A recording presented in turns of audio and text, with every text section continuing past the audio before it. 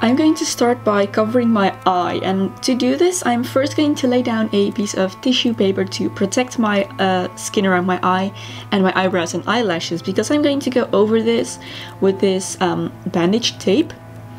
And I'm going to cover the entire paper tissue in bandage tape just because it is skin colored, and this is going to also help to make the tissue paper lay more flat to my face.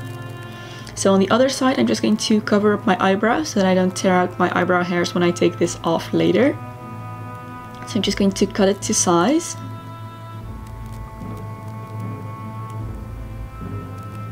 And on this side, I'm only going to cover the top of my eye so that I can actually see something and finish the rest of the makeup.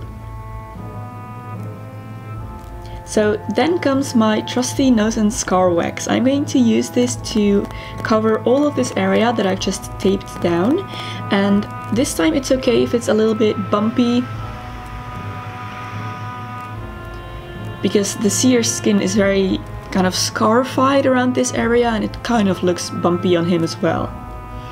So I just lay down a piece every time and then kind of blend out the edges to make this blend as seamlessly into my own skin as possible.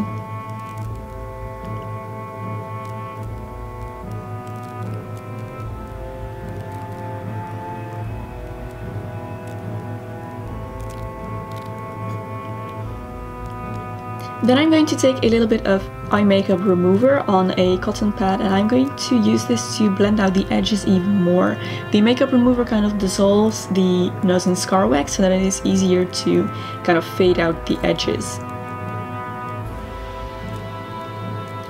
And then I'm going to powder this off with a lot of setting powder to make it kind of less sticky and ready to receive the makeup on top.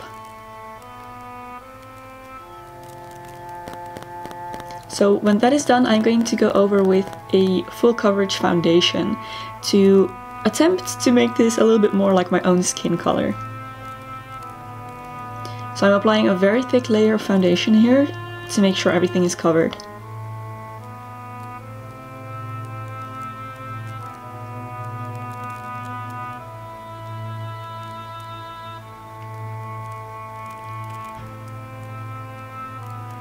And of course I'm going to apply this foundation on the rest of my skin as well.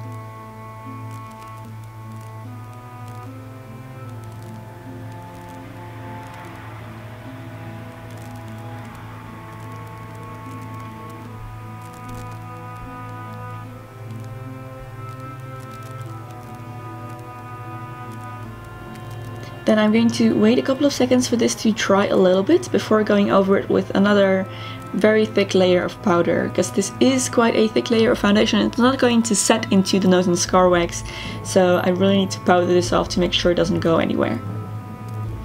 Okay, so then I took a contour powder and I'm going to try and make myself look a little bit more old and chiseled.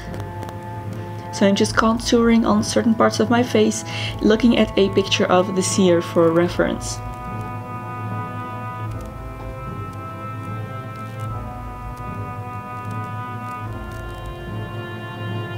So then I took a stippling brush and that same contour powder, and I'm just going to stipple this onto the scarred skin part to give it a little bit more of a skin-like texture. And then with a spatula I'm going to carve out those giant wrinkles that he has on the kind of less covered eye. And this is just going to make it look a little bit more realistic.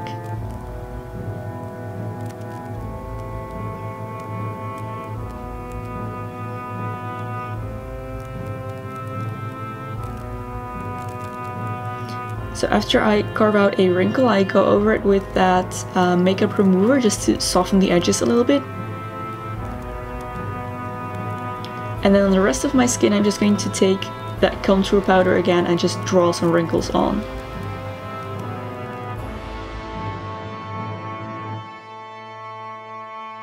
I'm also going to contour my neck to make it look a lot more thin, again, wrinkled, old.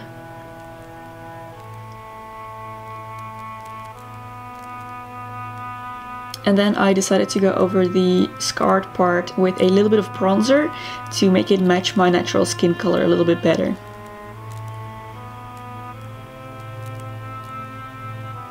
Now I'm adding some wrinkles underneath the eyes. And then it's time for the signature black lips. I just took some black eyeshadow on my finger and pretty much applied it all around my lips.